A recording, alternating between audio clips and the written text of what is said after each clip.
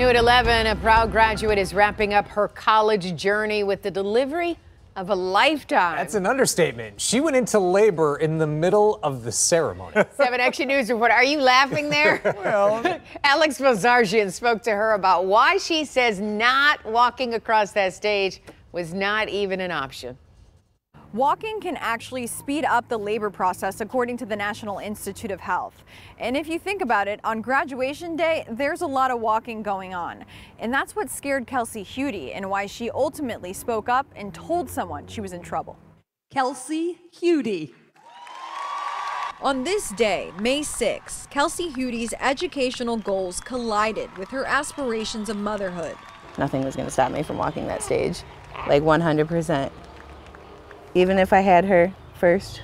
Hudy was 38 weeks pregnant and dilated, mind you, as she sat in the audience at Henry Ford College. She committed herself for 5 years working towards an associate's in education.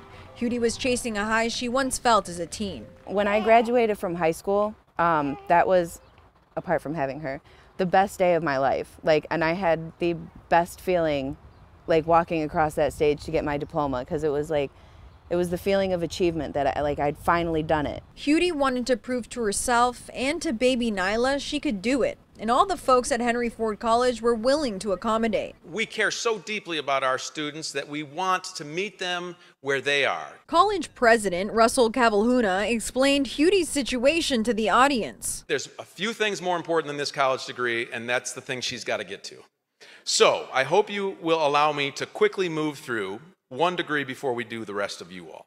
Nyla came into the world 3 days after graduation. What a journey that was, huh? A journey indeed, and one she can't wait to tell Nyla all about. I hope one day she just knows how special she is. I'm sure she will. Even without the graduating and everything, I've wanted to be a mom for so long, so I'm just so happy.